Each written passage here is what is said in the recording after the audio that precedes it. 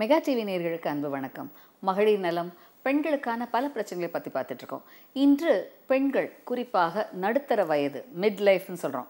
இன்றைக்கும் இந்த mid life சொல்வது பெண்களுடைய ஒரு ஒரு காலத்தில் 30 வயதுன்றதுலாம் இப்போ நடு வயது, அதாவது மிடில் ஏஜ் என்பது 40க்கு மேற்பட்டதான் சொல்கிறாங்க. ஈவன் 50க்கு மேலே தான். ஏன்னா இன்று மக்களிடையே குறிப்பாக உலகமெங்கும் ஒரு இறப்பு வயது, அதாவது ஆவரேஜ் ஏஜ் ஆஃப் லிவிங், அதாவது ஒரு மக்களுடைய வாழும் வாழ்நாட்கள் ஒரு காலத்தில் 65 வயதாக இருந்தது, இப்பொழுதுதான் 85 வயதுன்னு சொல்கிறாங்க.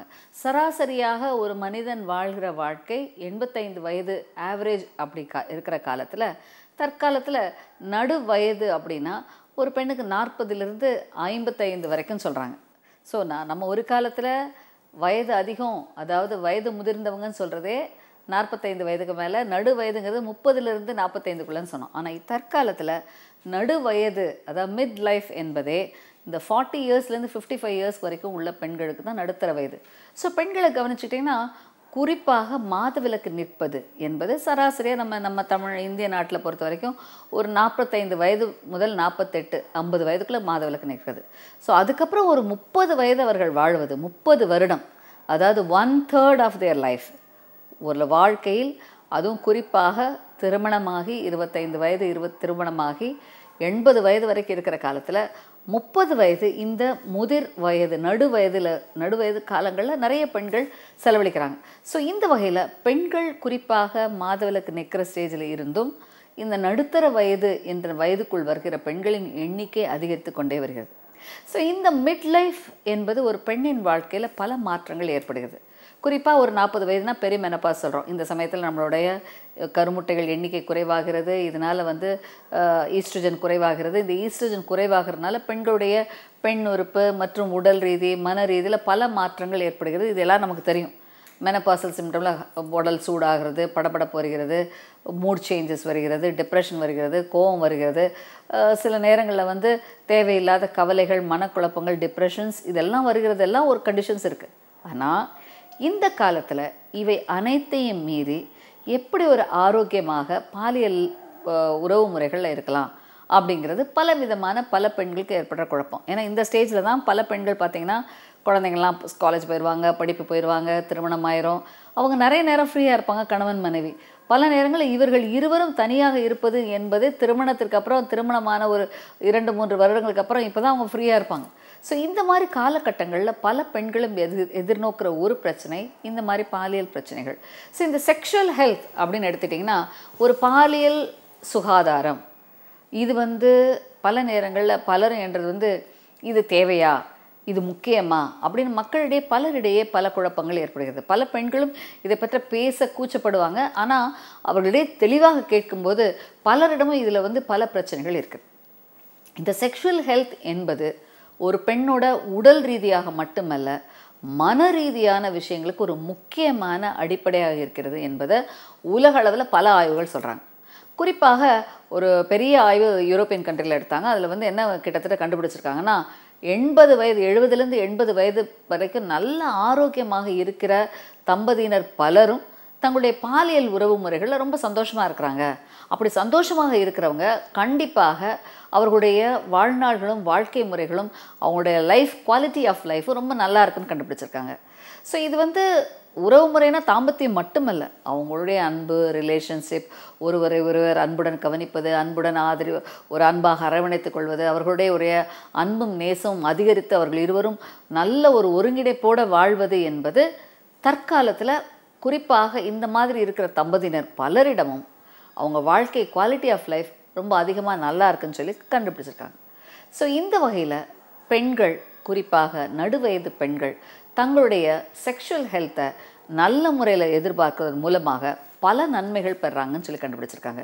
முக்கியமாக இந்த செக்ஷுவல் லைஃப் கரெக்டாக இருக்கிறவங்களுக்கு இது மனதளவில் ஒரு நல்ல ஒரு மன அமைதியை கொடுக்கிறது, மனதில் ஒரு திருப்தியை கொடுக்கிறது, மனதில் ஒரு நம்பிக்கை கொடுக்கிறது, ஒரு கணவனுடைய ஒரு கணவன் மனைவி இருவருடையும் ஒருவருக்கொருவர் ஒரு அன்பான நேசத்தோட ஃப்ரெண்ட்லினஸ்னோடு இருக்கும்போது அவர்களுக்கு வாழ்க்கையில் ஒரு நம்பிக்கை கொடுக்கிறது.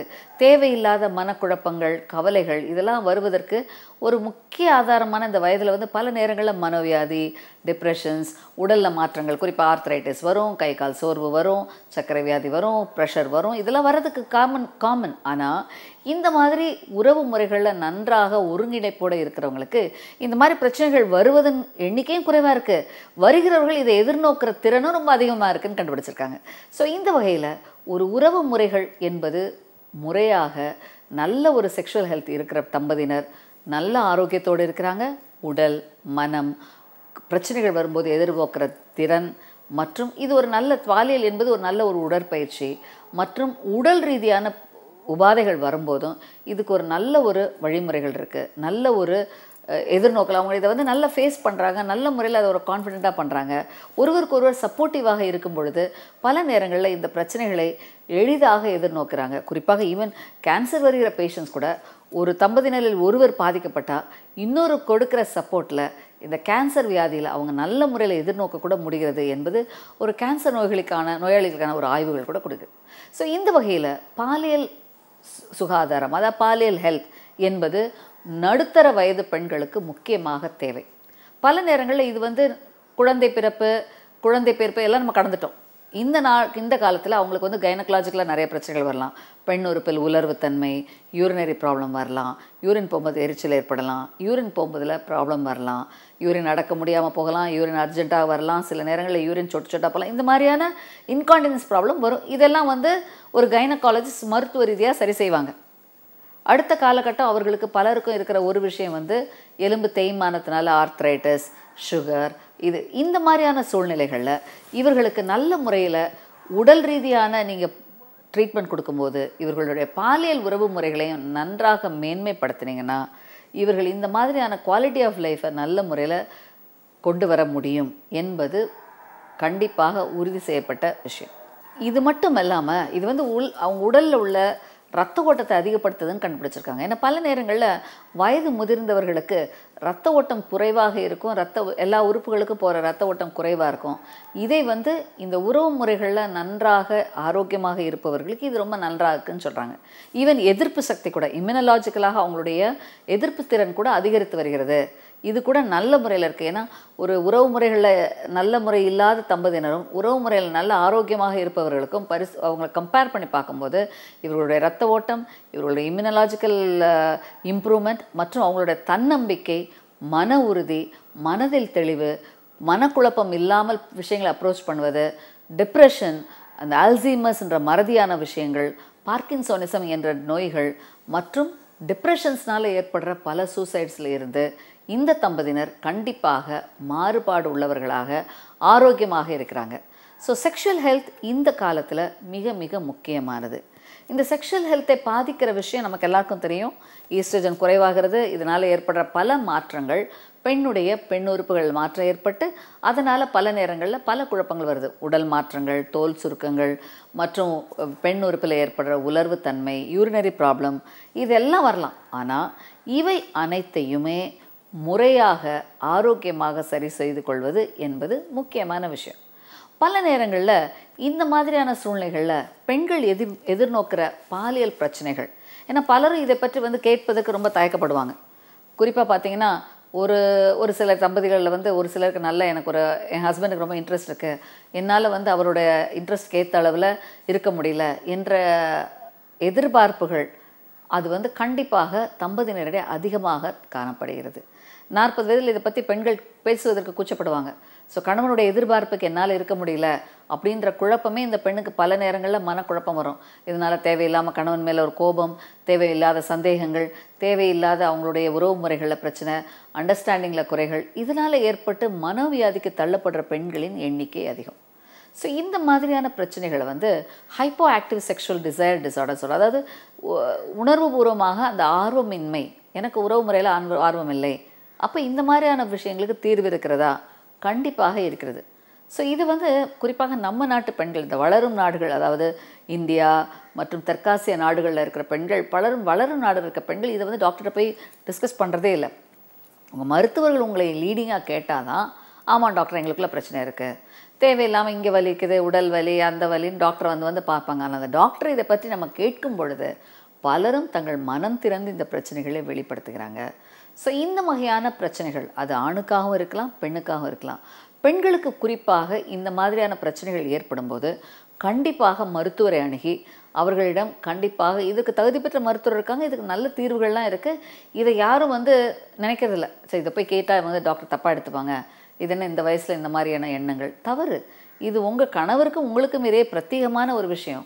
இதை நீங்கள் ஆரோக்கியமாக வைத்துக்கொள்வதன் மூலமாக நீங்கள் சந்தோஷமாக இருக்க முடியும்.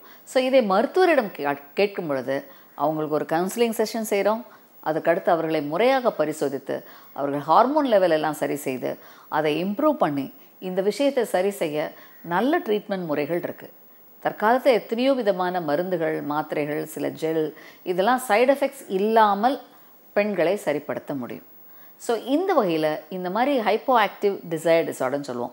இந்த hypo active sexual desire disorders இருக்கிற பெண்களுக்கு உதாரணத்துக்கு அந்த இன்ட்ரெஸ்ட் இல்லை, இதில் ஒரு வெறுப்பு இருக்குது, இதில் வந்தால் சில நேரம் அவங்களுக்கு என்ன ஆகும், அதில் பெயின் இருக்கும், சில நேரம் அதில் அந்த ஃபீலிங்ஸ் சரியாக இல்லாதனால அவங்களுக்கு அந்த உலர்வுத்தன்மை அதிகமாக இருக்கும்.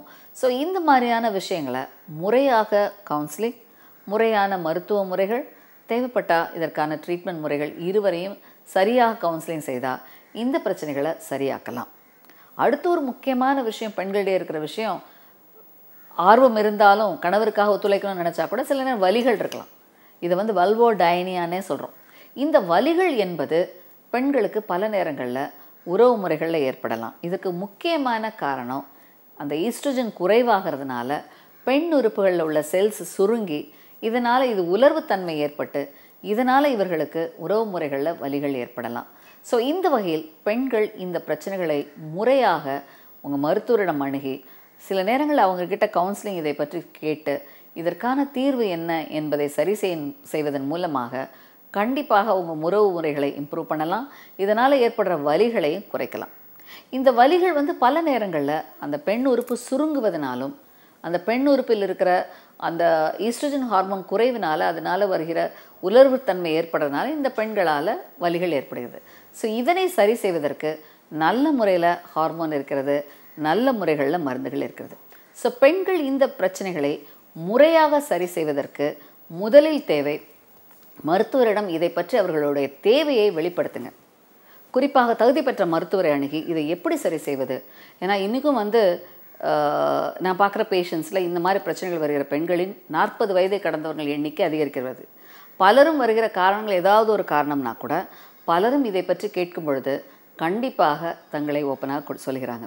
ஸோ 40 வயதை கடந்த பெண்கள் தங்களுடைய பாலியல் பிரச்சனைகள் என்பது கேன்சரை மட்டும் நினச்சி நம்ம ஸ்க்ரீனிங் பண்ணுறோம், கேன்சருக்கு பாப்ஸ்மியர் எடுக்கிறோம், பெண் உறுப்பை பரிசோதிச்சுக்கிறோம், இதில் ஏதாவது கர்ப்பப்பையில் புற்றுநோய் வருகிறதா பார்க்குறோம். இதோடு சேர்த்து உங்களுடைய பாலியல் உறவு முறைகளையும் ஆரோக்கியமாக வைத்துக்கொள்வதற்கு இருவரும் சேர்ந்து சில கவுன்சிலிங் முறைகளையும் சில பரிசோதனைகளையும் எடுத்துக்கொள்வதன் மூலமாக உங்களுடைய வாழ்க்கை முறைகளில் சந்தோஷமாக வாழ முடியும். இதன் மூலமாக உங்களுடைய அண்டர்ஸ்டாண்டிங், இன்னும் உங்களுடைய செல்ஃப் கான்ஃபிடென்ஸ், உங்களுடைய உடல் ரீதியான இரத்த ஓட்டம் அதிகரிப்பது, உங்களுடைய உடல் நல்ல ஆரோக்கியமாக வைத்துக்கொள்வது, பல நேரங்களில் உங்களுடைய நோய் எதிர்ப்பு சக்திக்கான இம்ப்ரூவ்மெண்ட்டும் இந்த வகையில் இம்ப்ரூவ் ஆகிறவங்களுக்கு கண்டிப்பாக வருகிறது என்பதை கருத்தில் கொள்ள வேணும். தேவையில்லாத மருந்துகளை எடுத்துக்கொள்ளாதீங்க. இதில் குறிப்பாக ஆண்களுக்கு இந்த மாதிரி வயது அதிகமாகும்போது சில பிரச்சனைகள் வருகிறது. இதை பற்றி அடுத்த ஒரு நிகழ்ச்சியில் விளக்கமாக பார்க்கலாம். அதிலும் அவர்களுக்கு இதுக்கு முழுமையான தீர்வு இருக்கிறது என்பதை நீங்கள் உணர்த்துங்க. ஏன்னா பல நேரங்களில் தம்பதியினரிட ஆண்களுக்கு இந்த சுகர் வருவதனாலும் இரத்த குழாய்களில் ஏற்படுற கொழுப்பு சத்தினாலும் இரத்த குழாய்கள் சுருங்குவதனாலும் பல நேரங்களில் எரெக்டைல் டிஸ்ஃபங்க்ஷன்ஸ் வரும். இதன் வெளிப்பாடு இருவருடைய உறவு முறைகளையும் குறைவு ஏற்படலாம். இதனால் ஆண்கள் இந்த உறவு முறைகளை தவிர்க்கலாம். ஸோ இதற்கும் நல்ல தீர்வு இருக்கிறது என்பதை நீங்கள் இருவரும் உணர்ந்து முறையாக தம்பதியினராக இதை சரி செய்தால் ஆரோக்கியமாக வாழலாம். எந்த வயதிலும் சந்தோஷமாகவும் ஆரோக்கியமாகவும் இருக்கலாம்.